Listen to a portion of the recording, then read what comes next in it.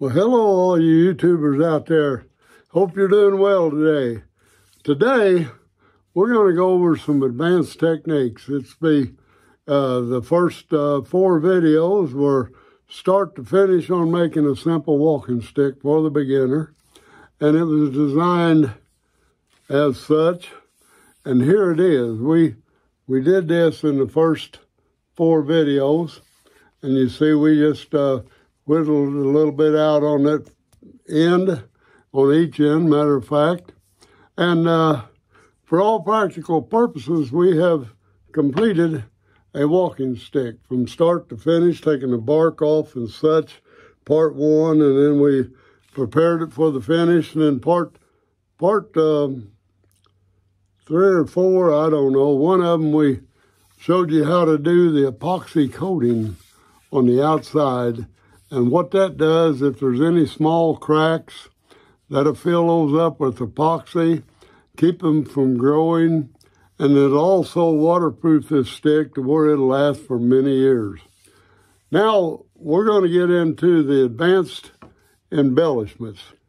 I'm going to show you how to put a tip, how I do that and what I use. You go to about any hardware store and you pick up these copper sweat fittings.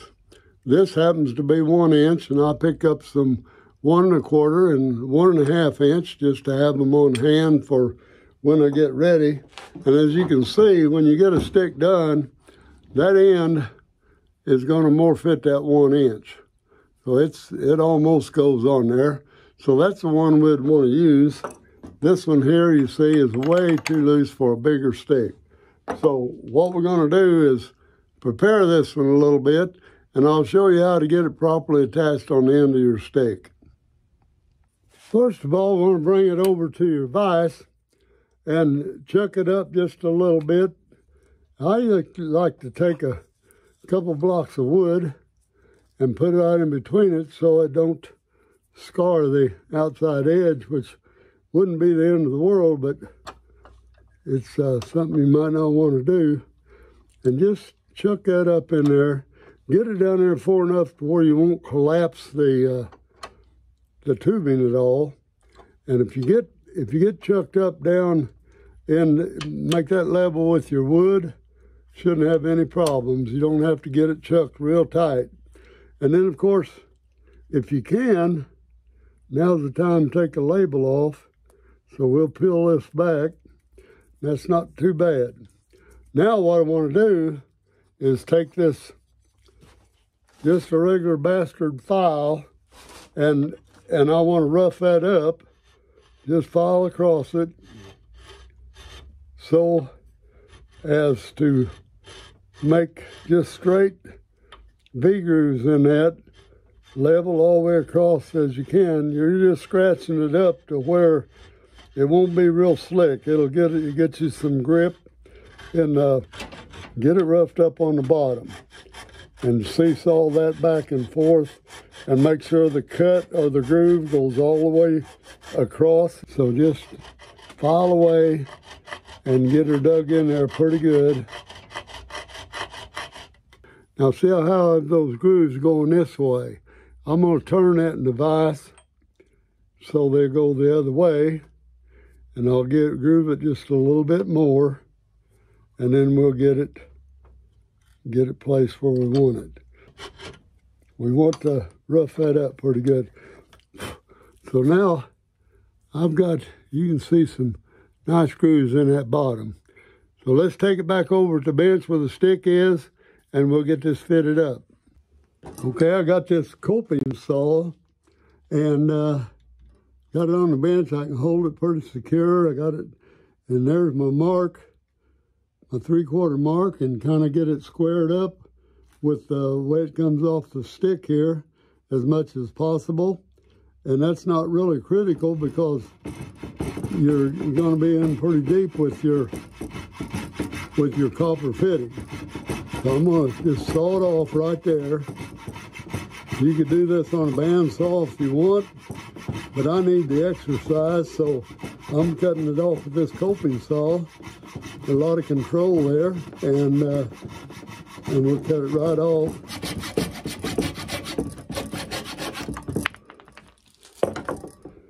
Okay, there it is. Gives a pretty good surface there. And we can look down there now, and we'll be able to see to get a good firm fit on the inside of that.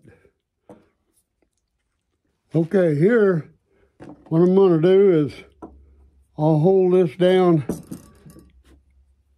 on here like this to get a mark as how far I want that to, work on this to get that to fit. So I'll put me a groove right there to start with. And I'll just make a nice groove started all the way around it, and just hold your knife or your blade just about even and go all the way around, holding it just make a square cut around it. And right here the same way, we're going to go around this, and then we'll see how well we did when we come over and get them together.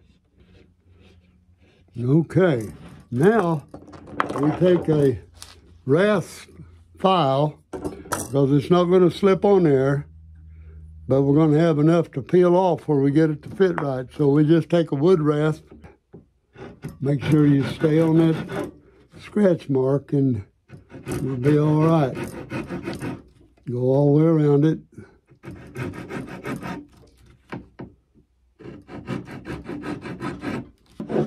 Now I've cut that groove all the way around there, and you can look at the end of it.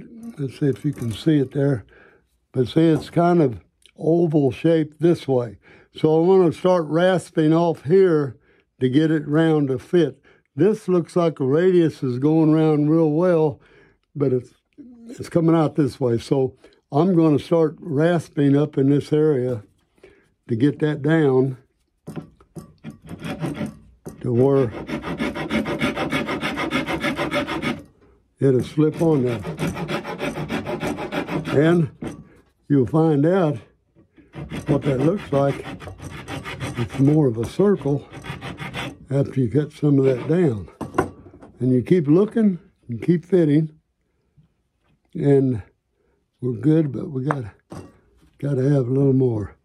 So, and you keep watching. Now once you get that to fit there, you'll know what to take off. So let's flare that back into there a little bit and keep this going. So we got a nice little radius there.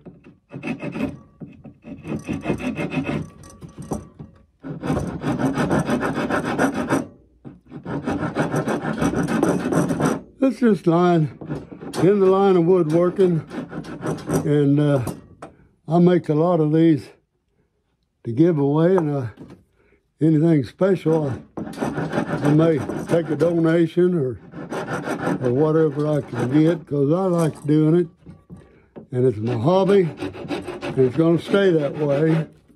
Everybody said, why don't you get in a flea market? Or, oh, you know, that'd be a job then.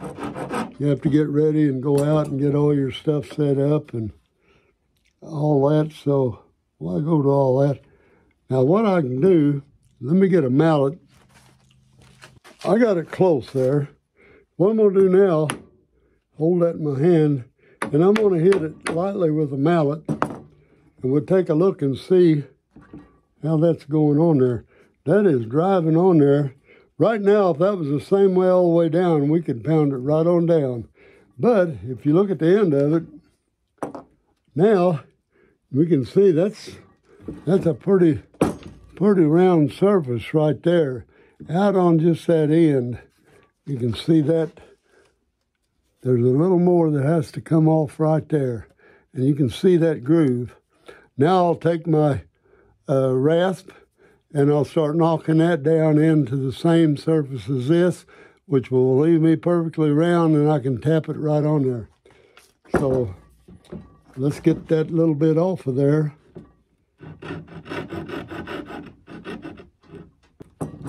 So we'll square that up like this.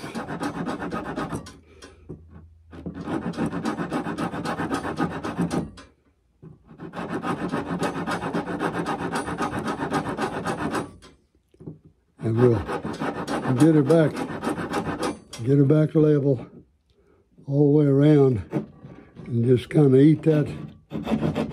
Make you a nice square surface for that to go up against is what you're wanting now.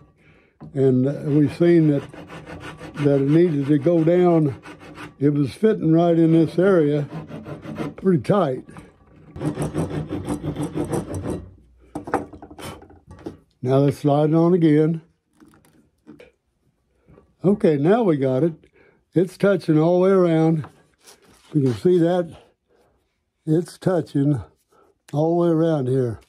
Some of this has to come off.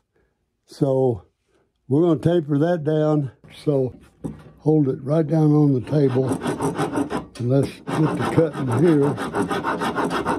And I can show you. I'm going to taper that back into here some. So, because you want to taper that right down to where it fits on that surface. Don't want to take too much off, so you want to watch it. There got to be a little bit more off of this. And then you just twist it off and keep measuring and looking until you get it. But that wood raft takes it off pretty quick. So now we've slid up on there, and we've got a pretty good fit all the way around. Now right here where we file that down, I'm going to have to restain and put a little more epoxy finish on it. Now I can go a little bit deeper right around here because, let me turn this around. You can see this way, I want that where you can see the edge of that copper all the way around. And that gives you a pretty good fit on there.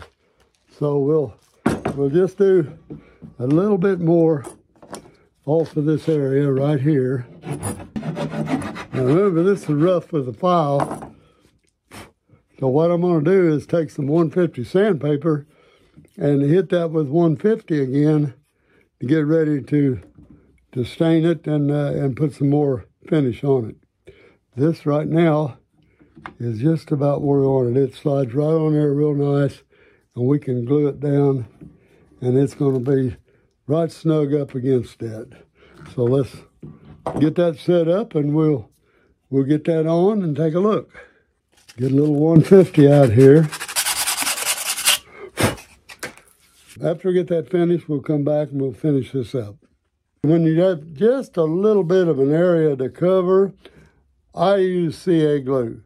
And what I do is just put it on there, just a little drop of that, and that'll put a clear coat on that matches the rest of your epoxy.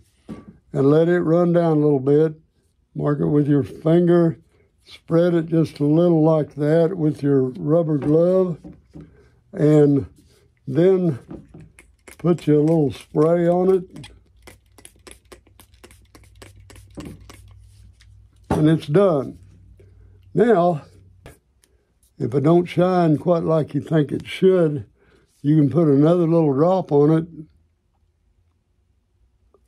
and rub that in, and which builds up the coat just a little bit in that area. And hit it with some accelerator, and you pretty well got it. Now it's ready to slip that on there. Now I'll tell you what, by using this method, we're ready to put some CA glue in this head. I don't put accelerator on it because I gotta stick it in there and move it around. So I'm gonna put some of this CA glue. That fits fairly well. So I'm gonna put some of that in here in my copper fitting. And then I'm going to go around and I'm going to put a little bit right around in here, all the way around. I got some CA glue then all the way around, and I'm going to get the air out of it. Now I can take this and slip it right on there and get it right there where I want it. And that is where I want it there. That is on there. When that CA, it squeezed a little bit of it out there. So you can now get a little accelerator on it. that's not coming off of there. So you've got a good and secure on there, and you've got a nice looking tip that you've got on your walking cane now, and that's roughed up a little so it's not really slick on the end. Now, one more thing I told you that I was going to tell you about that I do sometimes, and I like this on mine. Take you a penny, and especially if this is somebody else, maybe find their birth date, penny with their birth date on it, or somebody's retard, maybe the retirement date, which I did here. This is 2010, but what I do, while I got that CA glue out, I want to, depending on if I want heads or tails, I want my head showing. So I'll put a little CA right there on that. Right there. On that penny. And now I'll put the accelerator right on the end of the stick here. I'll put that down right there. And then I'll stick that penny right there on that, and it's going to stay there till here's the little accelerator. Now we've got that embellished, the end of it. You got a penny with a special date on the end of it, depending on who you're doing it for, but that'll stay on there forever. And that gives it just a little extra touch of uniqueness there, and you've already got it roughed up on the end, so it really holds that penny on there good, especially using the CA glue and accelerator.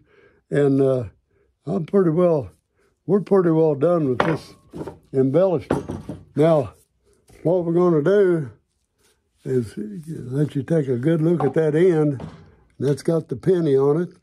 It's got 2010 on this one. But you can use any date you want, of course. You can have a darker penny, or just use your imagination for that. But you see, we've got a real good fit on the end of that stick now, round all the way around. We don't have any gaps in it. And all you have to do is just kind of travel up the stick a little bit to get your ring to fit. So, other than that, the next video, we're going to do a surprise thing for this end, more embellishment for the same stick. But not going to spoil that. You just watch the next part. Will be part 4. This is 5. Part 6 for the advanced embellishments. And I'll see you in the next video.